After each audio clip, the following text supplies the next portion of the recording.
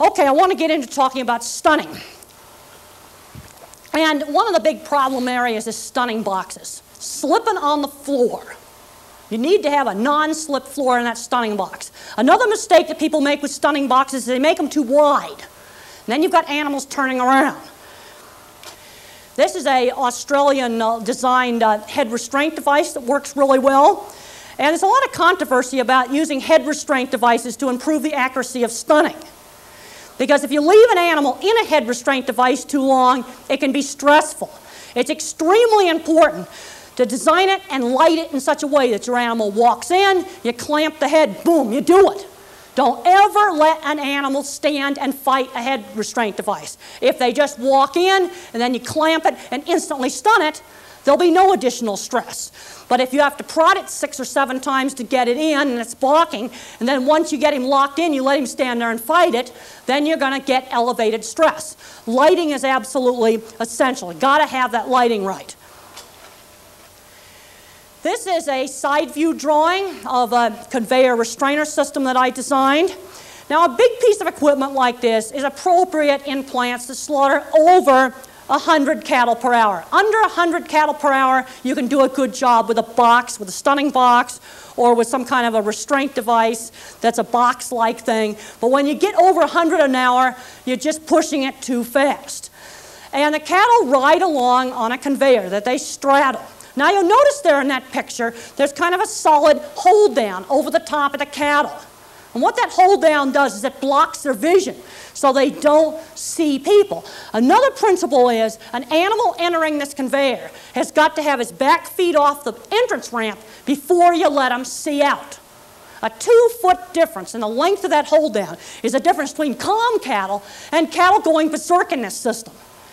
Details of design are extremely important. I have a hard time impressing upon people the importance of small details that will make the animals calmer. This shows the animal going in. They straddle a bar. You might wonder, well, how do you get them to get in that thing? Why don't they balk at the bar? Well, it's the way the animal perceives it. The bar looks like it's part of the chute. Now, if I take a piece of paper and I drop a piece of paper in there, they'll balk. I drop a coffee cup in there, they'll balk. But the bar looks like it's supposed to be there, so they walk over it. That's just animal behavior. Here's an animal sitting on the restrainer. Now the thing that he's sitting on is a moving conveyor. Now you'll notice that that moving conveyor is designed to fit the animal's brisket. That's important. It's important that a restraint device be comfortable. If it's got pressure points or something gouging into the animal, he's going to vocalize. And if he vocalizes in the restrainer, then it's hurting him. If you go out to the stunning area and you hear cattle mooing and bellowing, you've got something wrong out there. Vocalization scoring works for cattle and pigs really well. In fact, research in pigs has shown that the amount of squealing is related to the amount of stressed meat. Now, the one species where you don't use vocalization scoring is sheep. Sheep will vocalize just when they're talking to their buddies going up the chute. But cattle and pigs vocalize when something nasty gets done to them. Now notice that there's adjustable sides on this. You can adjust it for different sizes of animals. It's got to be adjusted right, because if the animal feels any tendency to topple, he's going to panic and fight it. Fear of falling is a big fear. Now you see that kind of little roof thing right over the cattle's back? That's the hold down rack. And the length of that rack is very critical. You make it too short and they get excited. You make it longer, then it works just fine. Here's an animal just sitting in the conveyor, sitting in there quietly.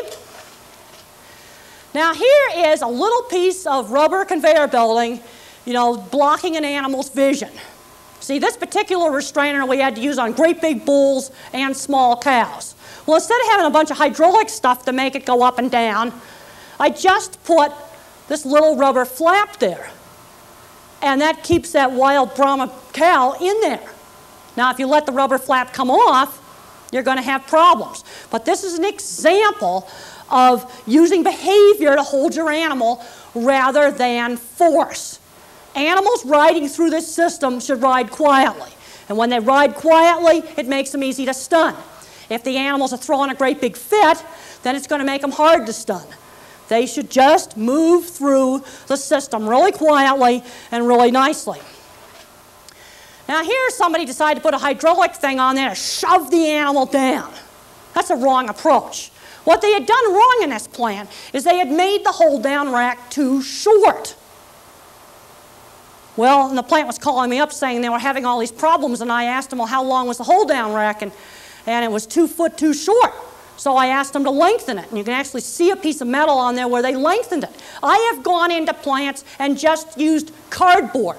In fact, on the very first system that I ever worked on, we made the mistake of making it too short because we thought, well, we can stun them quicker if we make it short. And I got in there, it was just terrible. And I'm going, I don't know what I'm going to do. So I went and got some cardboard, and I laid it up there over the top of the system, and lo and behold, it just calmed those cattle right down. That's using behavior to control them rather than force. Now, I want to show you some animals I view into a restrainer. Solid sides. Now, this happens to be a feedlot squeeze chute, but the reason I'm showing you this picture is because the lighting is perfect. I want to show you what the lighting should look like to get an animal into a head restraint. Solid on the sides, but he sees a lighted place to put his head.